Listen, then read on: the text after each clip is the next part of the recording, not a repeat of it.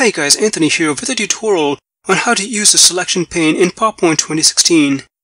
So I've got this slide here with several elements, this image, and 3 text boxes behind the images. So if I want to edit the text box behind the image, I would have to move it out of the way or delete it. But I don't want to do that, and thankfully there's a solution. So let me first bring the image back.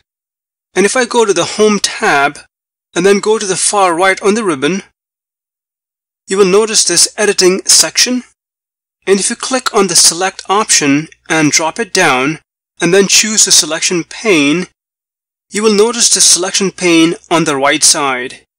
It displays all the entries for the elements on the slide, and beside those entries you will see these eye icons.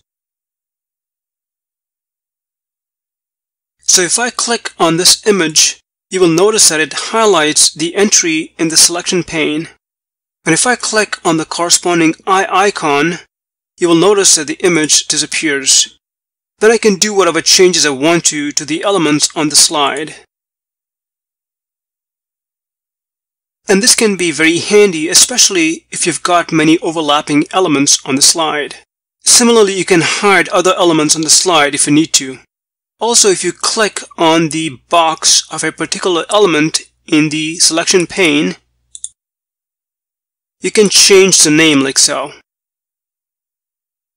After you're done editing, make sure to click the Show All button.